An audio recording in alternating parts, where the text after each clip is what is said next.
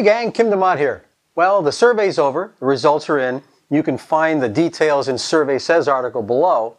There are some very interesting and specific things that you would do with your magic wands.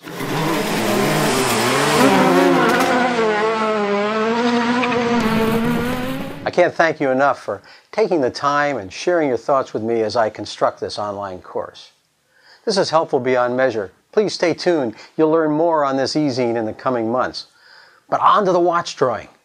As you know, I offered a chance in a drawing for a Bulova chronograph or ladies' dress watch from Newstetter's Fine Jewelers here in St. Louis, the official jeweler of Corporate Co-Driver. A little background here. Almost every Sunday evening, my whole St. Louis family gathers somewhere for a weekend-ending, new week beginning Sunday dinner. Getting the generations all together is a blessing I get to witness on a regular basis, and it's incredible fun. Like last Thursday evening when we celebrated my mom's 90th birthday. 86 years and 4 generations separate these two. But last Sunday evening was reserved for picking the winner of the watch, and my 4-year-old granddaughter Jane was tapped for drawing the name from the oversized brandy snifter. So let's see what happened. It says John Forspring. John Forspring is the winner of the watch. Congratulations.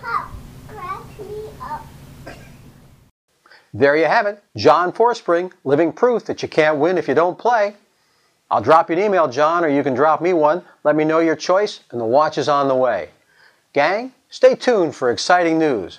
Looking at a January launch of an online course that will deliver step-by-step format, measurable results in most, if not all, the areas outlined in the Survey Says article below.